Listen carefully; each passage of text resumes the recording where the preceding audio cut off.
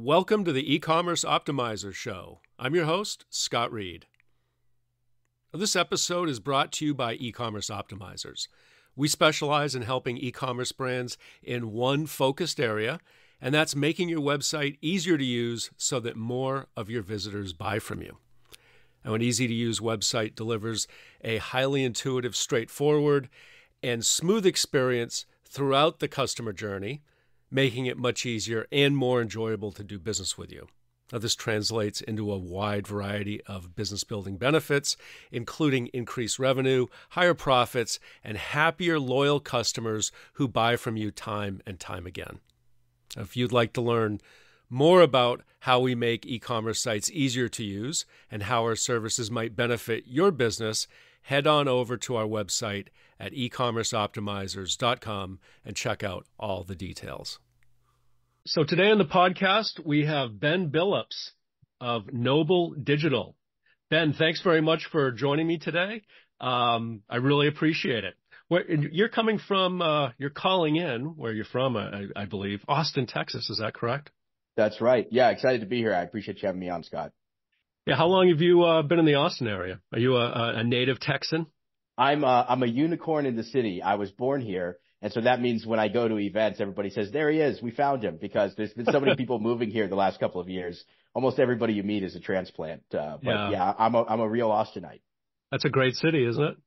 Yeah, no, it's phenomenal. It's one of the most unique in the world. I have a ton of appreciation for it, especially the East Side. There's nothing like the East Side in any other city I've ever visited. Yeah, I've never been, but I am a big Formula One fan, and it is on my list to go watch the F1 race at the track. Have you ever been? I have. Yeah, no, it's a great experience. And you know what comes out today, because we're recording on February 23rd. It's the sixth season of Drive to Survive, but I digress. So why don't you tell us about yourself, Ben? I believe, and we had a little conversation before we started recording, and personally, my takeaway is that anybody who's in a direct-to-consumer e-commerce business and even B2B would be it would be a very good, solid use of your time to listen to this episode, because Ben, what we're going to talk about today, what he has to bring to the table and his level of knowledge and experience, and just his overall professional delivery is something that I know before we even get into it that it's going to be a great episode. So why don't you tell us about yourself, Ben? Yeah, 100%.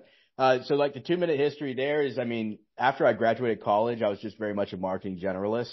I worked at a bunch of different startups, ed tech, news media, doing a bunch of different things.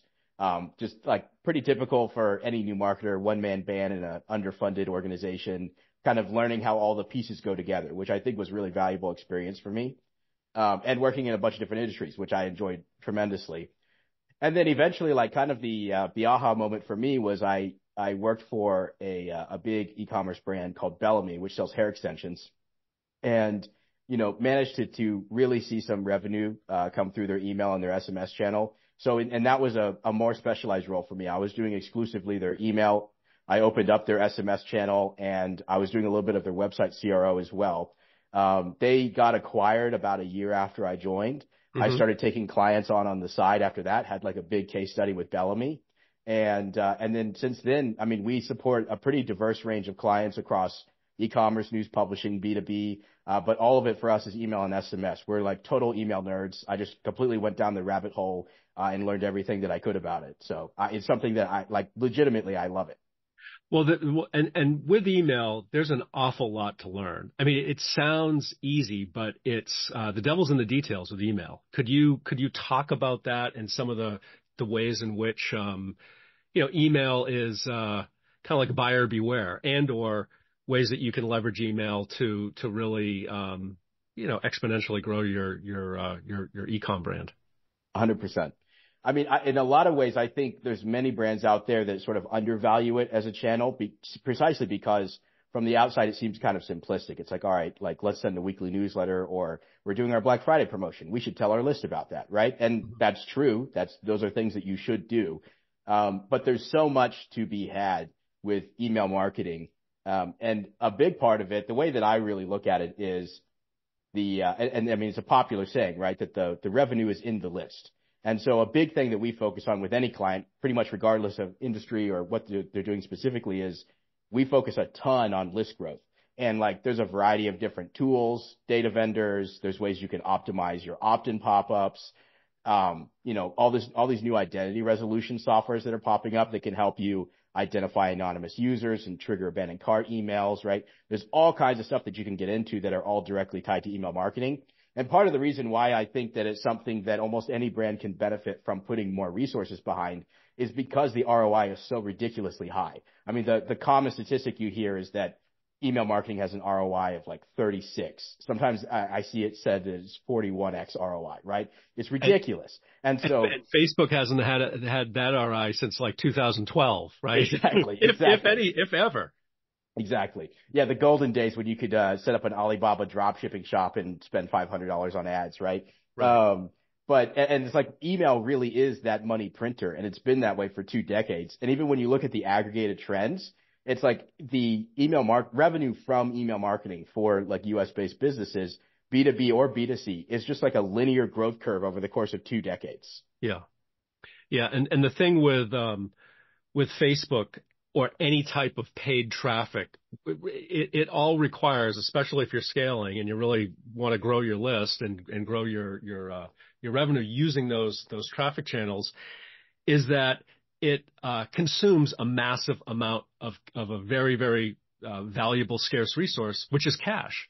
And so, laying out in many cases, many of the clients that you and I work with, they're shelling out hundreds of thousands of dollars a month, millions of dollars a month in paid traffic expenses, whereas email, as you point out, with such a incredibly high ROI, doesn't require that at all. I mean, it's like a speck on the income statement.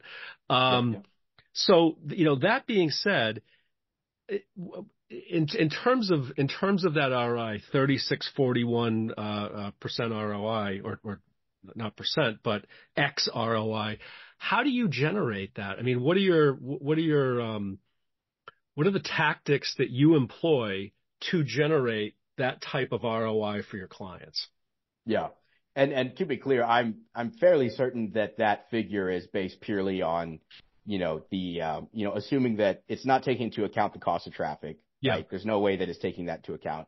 Right. Then you're getting, free opt-ins off the list. They're not exactly free. Yeah. But then it's really factoring in basically the cost of sending emails, which in most email platforms is pennies on the dollar for reaching the same audience, right? So it's like your CPM on Facebook versus your CPM on email is like massively different, right? It's way cheaper to email your list.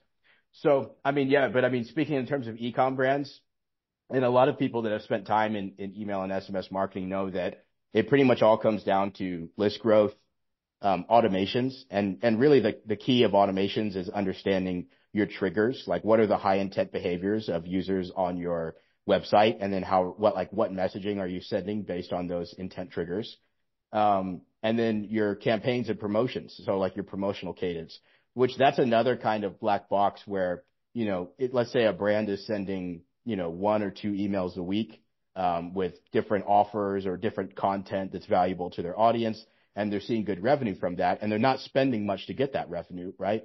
But there's actually there's a lot of theories around how do you structure which email to which segment, how you define the segments, what exactly is your email cadence, and then especially during promotions, and this is something we could dive into later as well, like what is an ideal promotional cadence? How do you structure that? So if it's Black Friday and you're running this for 2 or 3 weeks, how do you actually just determine who's receiving which emails on which days?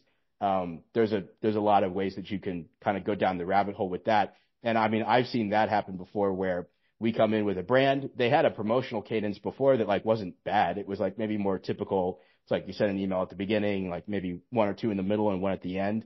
But if you have a more refined promotional cadence, you can actually tremendously increase the amount of revenue that you're making just in a promotional period through email marketing, right? So there's like lots of topics that you can get into in terms of expertise within those things. But from the outside, they look deceptively simple.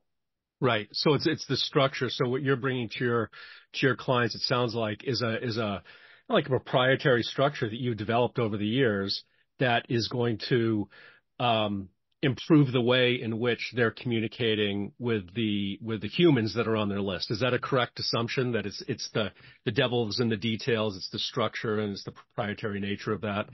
100%. And the kind of same theories that you develop around email cadence can also apply to your automations. It's like, so you've identified an intent trigger, like how quickly do you message them, and how big are the gaps between emails and how many emails are there, right? Like if you experiment with those things, sometimes you can dramatically increase the amount of revenue that certain automations generate.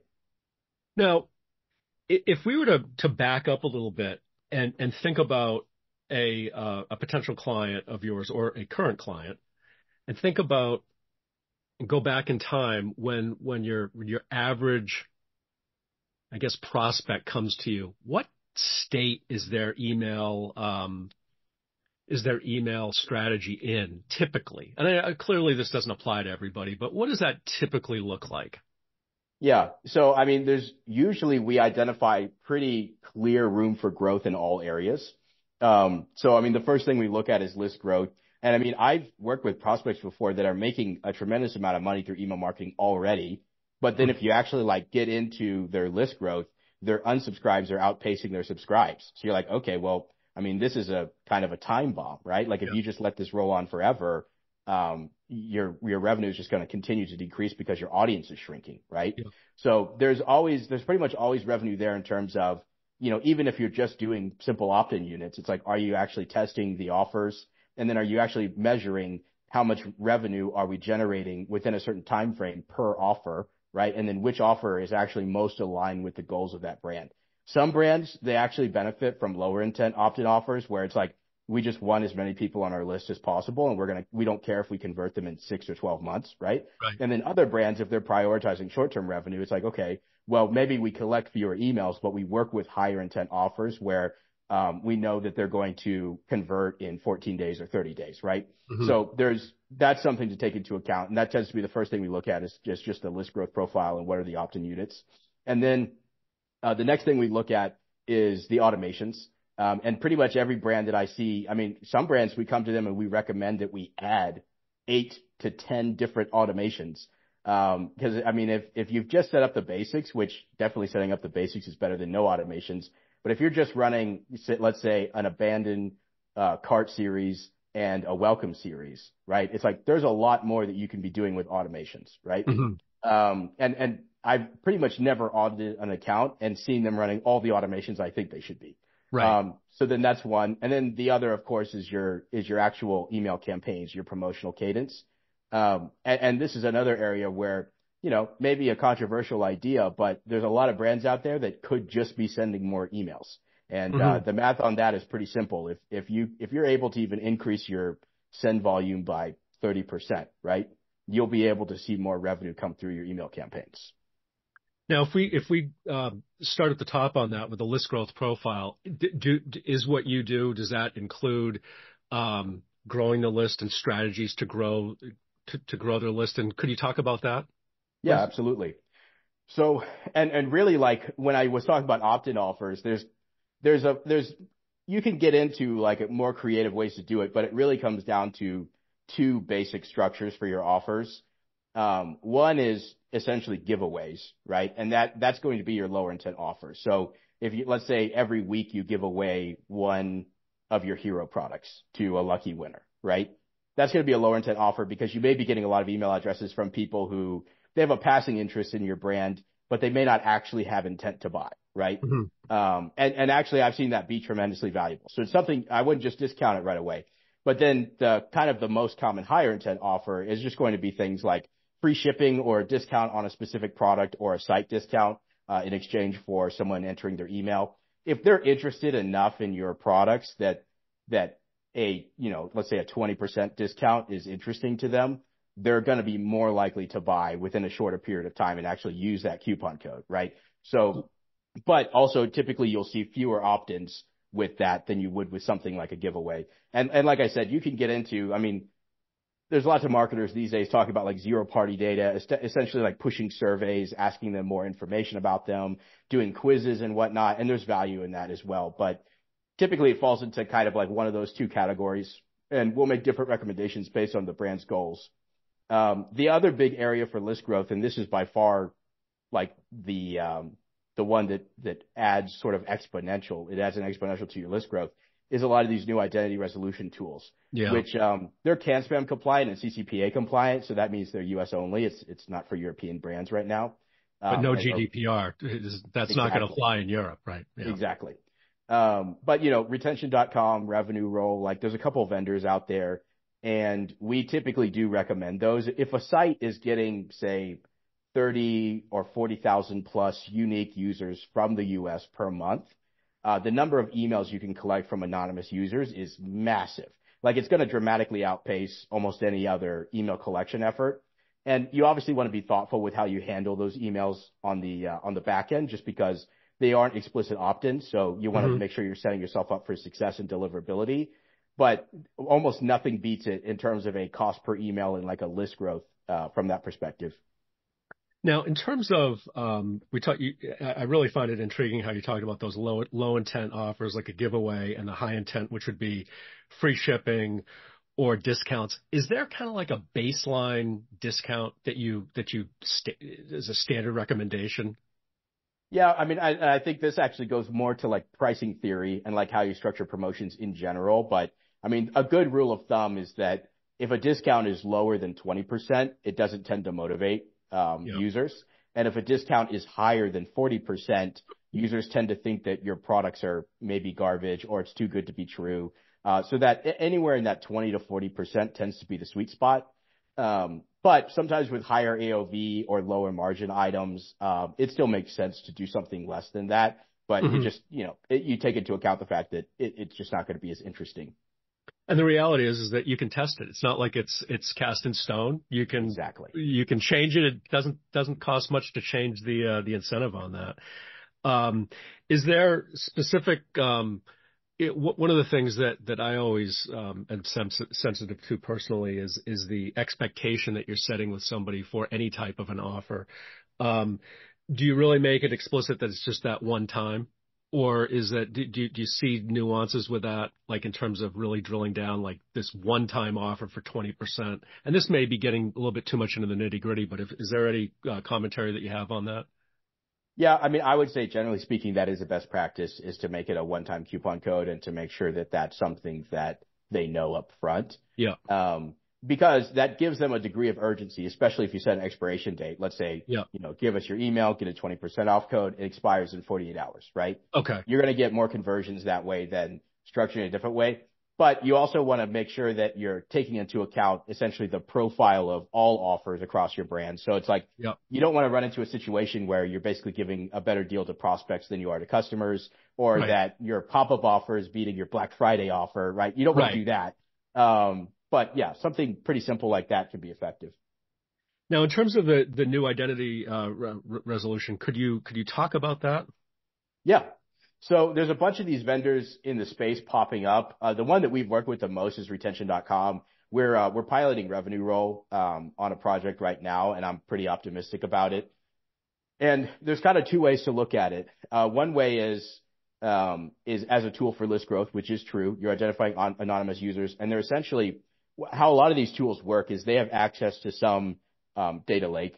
With a lot of them, it's live intent. So, I mean, pretty much if you've seen an ad on a website, you've been exposed to live intent at some point. They're like a massive programmatic advertiser, like one of the biggest easily. Yeah. And so they have access to, I mean, hundreds of millions, if not a billion email addresses, right? Mm-hmm. And so what a lot of these identity resolution tools are doing is they're licensing data from live intent. So like, all right, we've got this list of email addresses with, MD5 hashes, whatever it is. And then they're tacking on an identity resolution component, which is sort of part of the cookieless future where they're able to identify, all right, this is James. He's on his phone this time instead of his computer, but like we know who this is. And then what they do is they match that user back to an email address and they sell it back to you at wholesale pricing. So in some cases, you're paying 20 cents an email to collect with those tools. Sometimes you're paying 5 cents an email. Like it can be really low from like a lead generation cost perspective. The other thing that these tools typically do, which also helps with just like generating revenue in general, is they help you trigger your high intent automation. So most of these tools, they'll identify anonymous users on your site, for example, who abandoned cart. Mm-hmm. and then they'll pass that data back to Klaviyo so that you can actually trigger your abandoned cart automation in Klaviyo. In a case where the Klaviyo cookie actually couldn't identify the user, especially if they're not in your database, Klaviyo is definitely not going to identify them.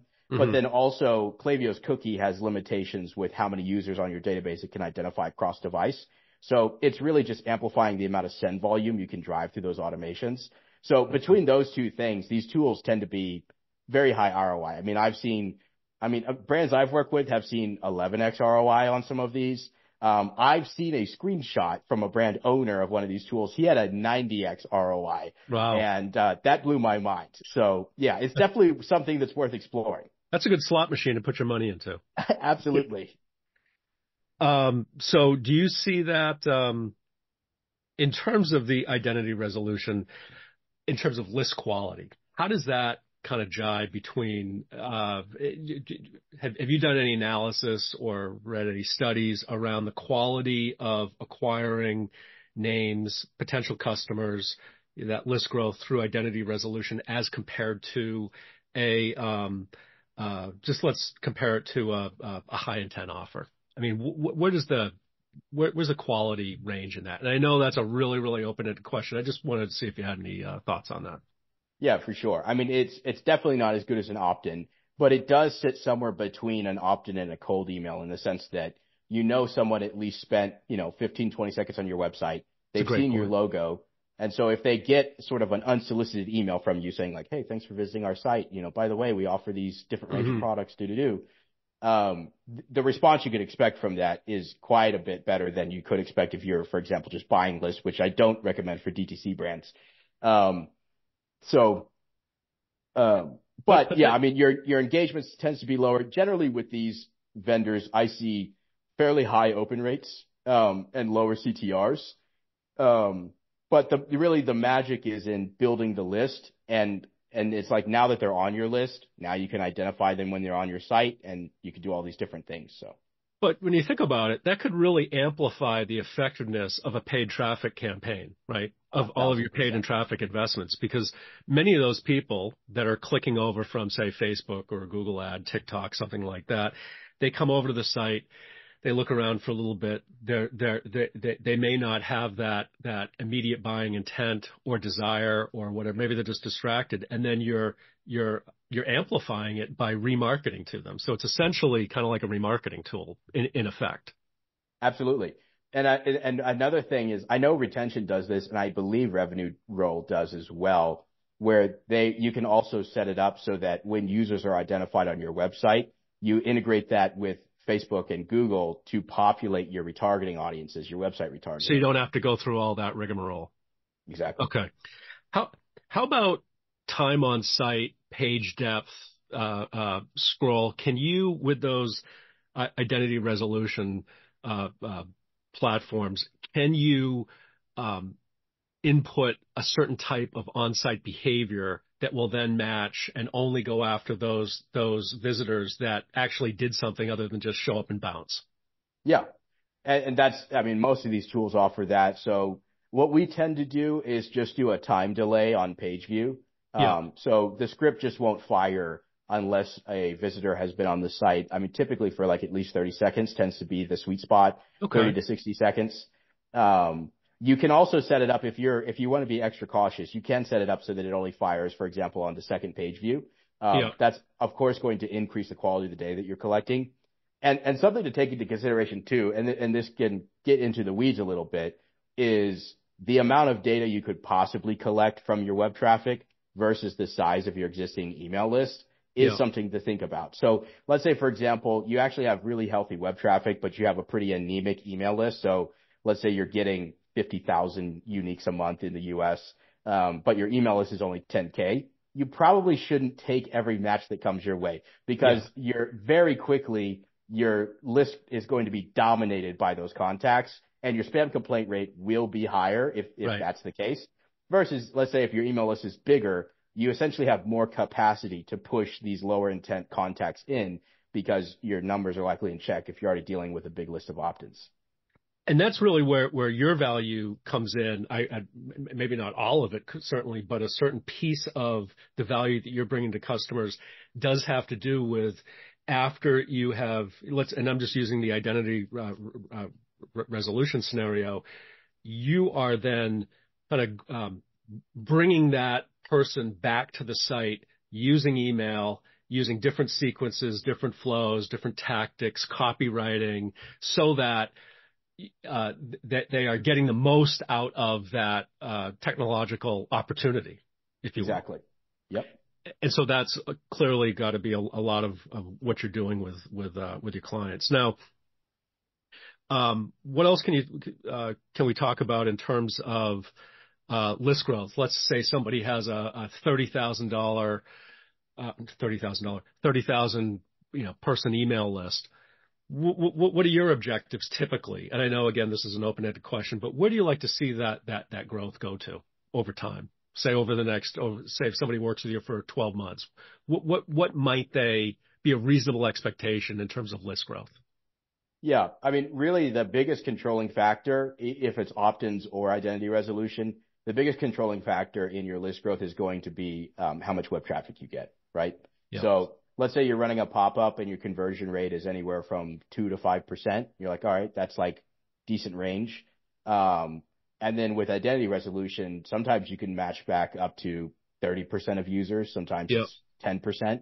And sometimes with these tools, I mean, I would recommend basically doing a free trial and essentially just seeing like, all right, how many matches do we actually get? Because it varies from site to site. Mm-hmm. And basically you could build a projection on that. So you say, all right, how much web traffic are we getting? Are we expecting that to increase or decrease? Like, what is our projected web traffic over the course of the next 12 months? And then based on what is a healthy opt-in unit and what is a good matchback rate on an identity resolution tool, or at least like an acceptable one, how many emails could we expect to have, in 12 months, in 24 months? And so, yeah, I mean, if somebody has 30,000 emails, the way I look at it, if I'm just coming in blind, I don't see any reason why in a year's time that couldn't be 100,000 or 150,000. Oh, that's huge. That's massive growth then. In terms of automations, what can we talk about in terms of automations? I've got to believe that you're learning a lot across different clients, things that are working, and then you're applying those learnings to existing clients. What can you tell me about automations and what's your words of wisdom there, and what separates you apart in terms of that? Yeah, I think a big thing about it is there's a lot of sort of like, there's a perspective that automations are kind of set it and forget it. And in some ways that is true, where it's like the biggest step is like actually having the trigger and then having that send a message. Like that's the biggest part of like the revenue you're going to generate through an automation.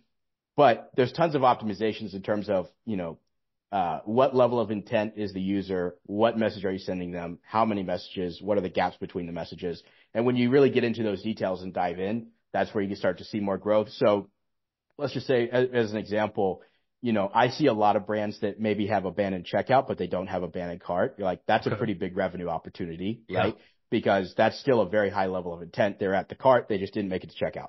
Absolutely. So you want abandoned cart, you want abandoned checkout, you want probably multiple welcome series based on different opt-in sources. So your pop-up welcome series is going to be slightly different than, if you're using identity resolution, than if you're, ran a giveaway at some point with another brand, right? You want to make sure that messaging is consistent with how they got on your list in the first place. And so, I mean, we're typically talking at least 2 or 3 welcome series. And the content can be pretty similar, especially after the first emails. It's mostly just about making sure that first email kind of at least acknowledges how they got here in the first place. You follow up on the offer, whatever that was.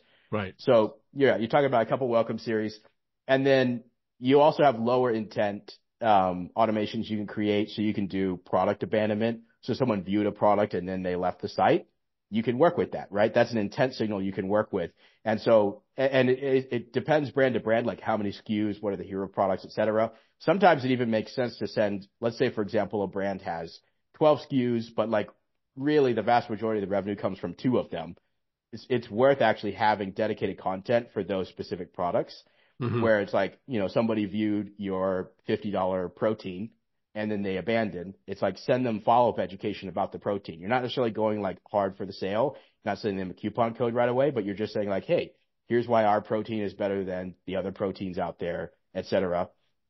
That can be powerful. And I mean, you can go all the way up to site abandonment, which we've done for some clients, where it's like someone visited the site, they are on our email list, and they left for some reason. And that's, even lower intent. That's kind of like further up the funnel, so to speak. And so, I mean, you can generate revenue through that.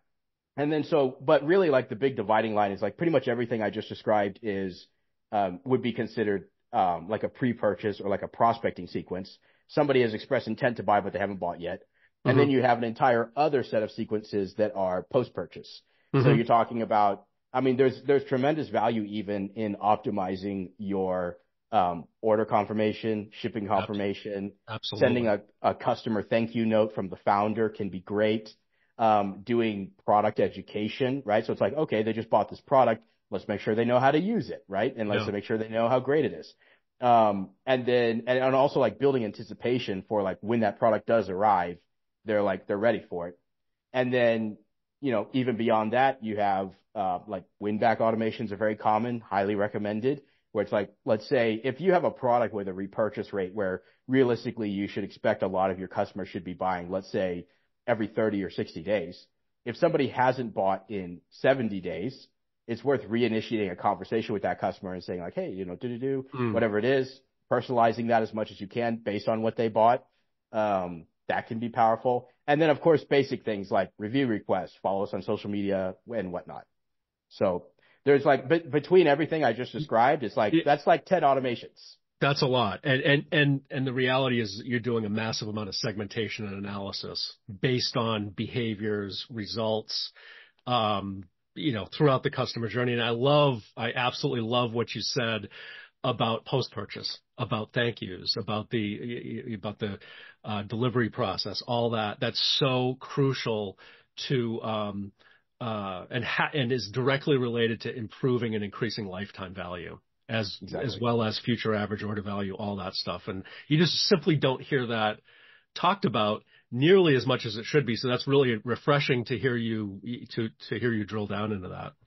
How about promotional cadence? That was the third thing on the list that you talked about. Why don't we spend a few minutes on that? Yeah. I mean, so really the playbook here, I'll just give it away right here on the pod. Really the playbook is, I like to call it the infinity messaging model, which is kind of a fancy name for it. But it's because, if you map, for example, the size of your segment, on a vertical axis, and then you map like which day of the promotion you're on the horizontal axis, it looks like an infinity symbol. That's why I call it that. Okay. And so basically the theory is, when you launch a promotion, you want to cast a fairly wide net, right? Because you're essentially announcing this is a new promotion, whatever it is. Could be Mother's Day, Black Friday, et cetera. And a wide net, I think our recommendation can vary based on engagement and deliverability.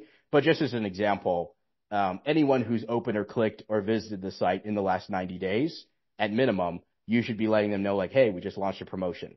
And then as you're sending more emails, you scope that segment smaller and smaller. So it's like you go from a 90-day segment, maybe a day later or the day after next, you send to the 60-day. Then after that, you send to the 30. And then maybe you work your way all the way down to like 30-day clickers or 14-day openers, right? And then as the promotion approaches its close, you have urgency on your site, right? Because the opportunity is about to go away. So you start opening the segments back up. You go back to your 30, you go back to your 60, you go back to your 90, potentially even back up to your 180. And then just taking Black Friday as an example, if somebody bought from you Black Friday last year and they haven't bought all year, the next time that they're most likely to buy is Black Friday this year. So it's like don't completely discount a user who hasn't engaged with the brand in 12 months because maybe they're only interested in your best offer, right? And so you want to be casting a fairly wide net. And of course, along the way, you want to keep track of your unsubscribes, your spam complaints. You may need to make a couple of adjustments on the fly, but generally speaking, that structure works extremely well. And for most promotions, you could be sending an email almost every day. But because really the hypothesis behind it is that a user who's more recently engaged is going to forgive you more for being persistent. And so that's kind of the operating theory. And then and we just map that out into a cadence with different segments, and it works super well. Obviously, given this a ton of thought. How about one thing that comes to mind is list scrubbing. Do you actively scrub the list for quality? Could you talk about that? Because that's something that's definitely intriguing to me, especially with what I'd like to talk about next, which is, with Google and Yahoo and the changes that they're making in terms of their email delivery. Could we talk about scrubbing and then maybe bridge into how it relates to those new kind of guidelines, if you will, for lack of a better word? For sure. Most of the time, if you're dealing with a good ESP, it's basically going to be handling bounces for you. And so the way most ESPs work, and that's email service provider, by the way, that's like Klaviyo, ActiveCampaign, whatever you're using.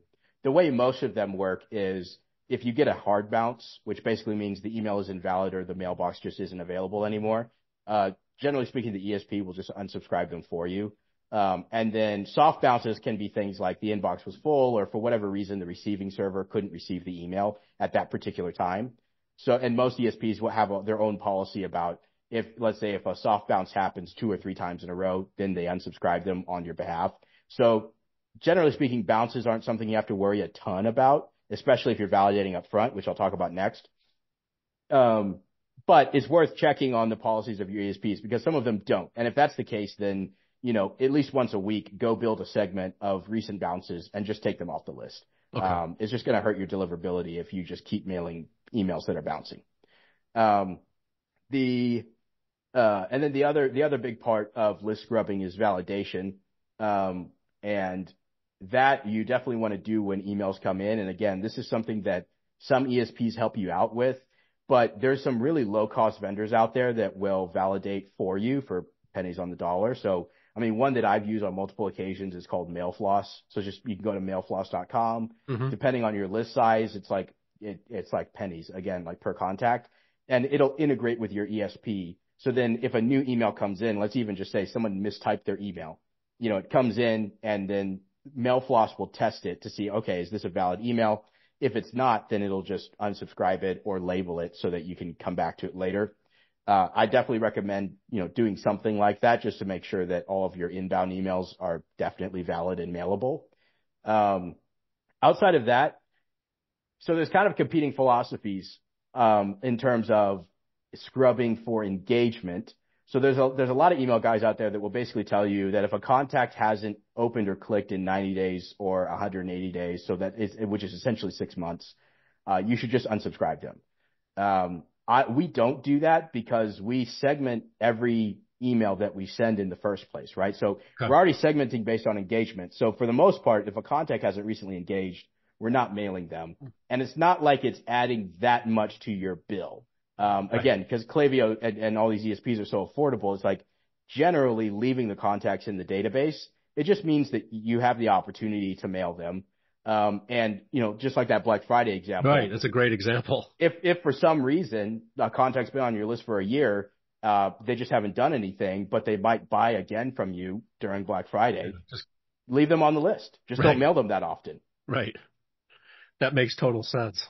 Now, in terms of how you work with clients, I mean, what does that look like in terms of time frame?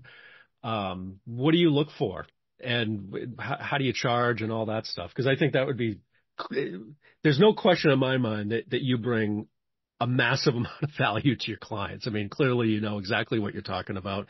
You've given this a ton of thought and can speak very intelligently about everything. So if I was a potential customer, what types of questions would I be coming to you with, and how would you answer those?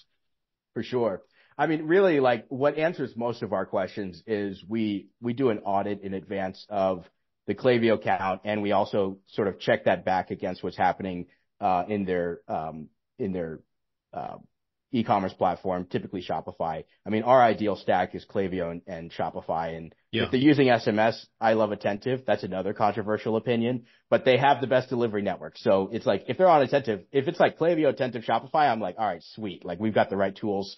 But no harm, no foul with other SMS tools. They're great too. We can work with them.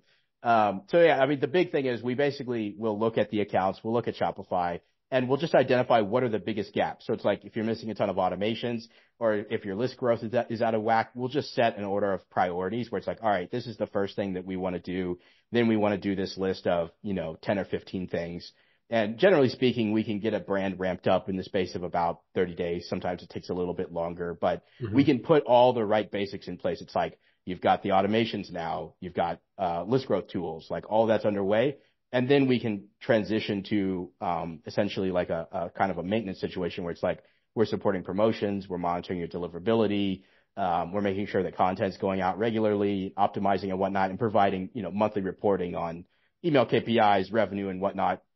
So with some brands, if there's a ton of setup involved, we might charge a setup fee, that's north of like 10 or 15,000, just depends on what's involved. And then after that, our fees would drop off quite a bit because we're just sort of like making sure that the engine keeps running.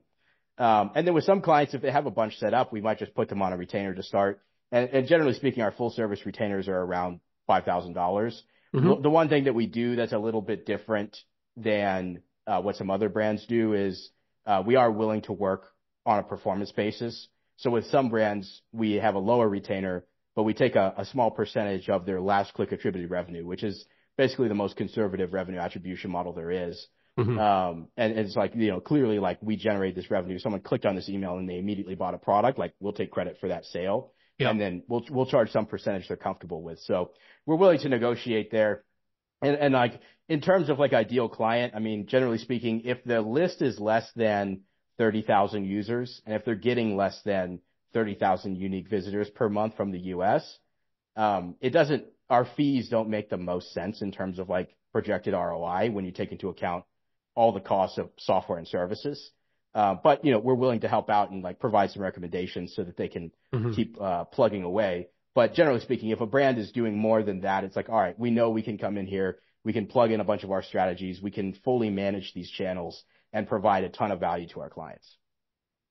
Now, in terms of the performance component, how do you judge? I mean, what platform are you using to determine the attribution to last click? I mean, are you using GA? Are you using Shopify? Are you using Klaviyo? I've seen some crazy reports from Klaviyo. We're not using Klaviyo attribution. Nothing wrong with Klaviyo attribution, but there is some sky dust in that number. Typically we're using the Shopify report because everybody has that. It's default.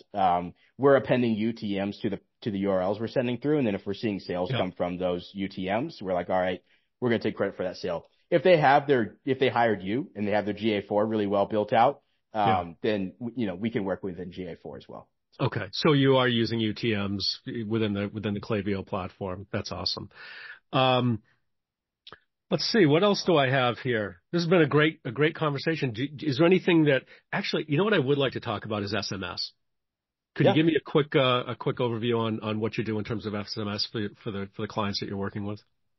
For sure. So with SMS, the opportunities for growth are much more limited, and a lot of that just comes down to the fact that TCPA compliance is much more strict than CAN-SPAM compliance in the US, and so you have to have that double opt-in, right? And so, you want to work with, and it's essentially like your SMS growth pretty much comes down to exclusively your how good your pop-ups are, right? Yeah. And so you can set up a 2-step pop-up. You have an offer, collect their email, then collect their phone number. Attentive has a great like 2-step where it's like you tap the button, it pre-fills an opt-in message. You send the message. So, with SMS, you're going to see slower list growth. And again, it's going to be projected based on your site traffic and your pop-up conversion rate. But that being said, the revenue per recipient that you can expect from SMS tends to be far higher.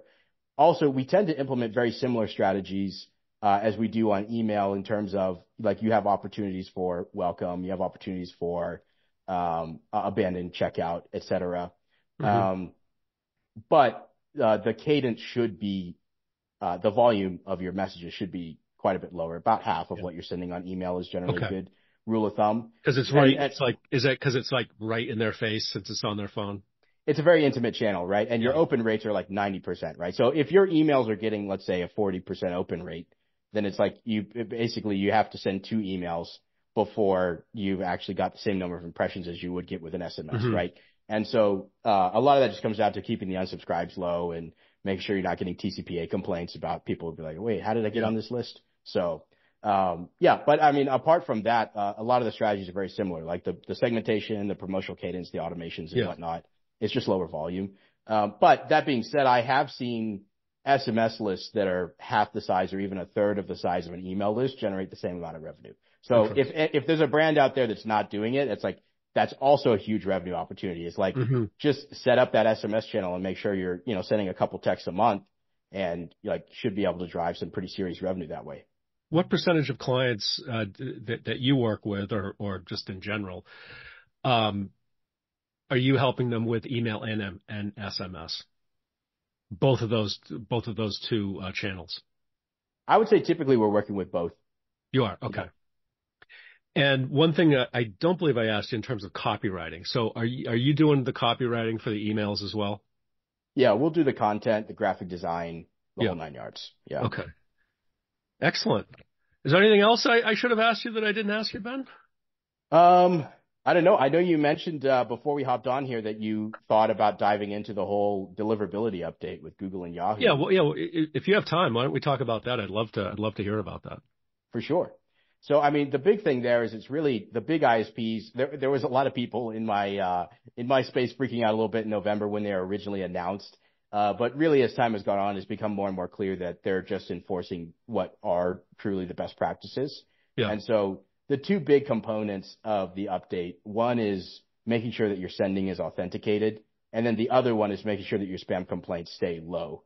Both of which are just generally good practices to begin with, even before the update. So, I mean, we can get into the weeds here, but the basics are your DKIM and your SPF records are essentially authenticating the sending. So what that does is when you have those records in place, when you send an email, you're telling Google and Yahoo that, yes, this is a legitimate sender from this domain. It's already been verified. Exactly. And then your DMARC record is essentially setting a policy for unauthenticated sends. That's what that does. And so, I mean, the most common DMARC policy is P equals none, which means don't really do anything about it. P equals quarantine just means that you're sending that email directly to the spam folder. So it's like, hey, if an email comes from our domain and is not authenticated, just put it straight in spam. Yeah. And then there's P equals reject, which means never reaches the inbox at all. It gets completely blocked. And for most, P equals none is going to be fine. You're working with an opt-in list. You've got your domains, your domain authenticated for sending.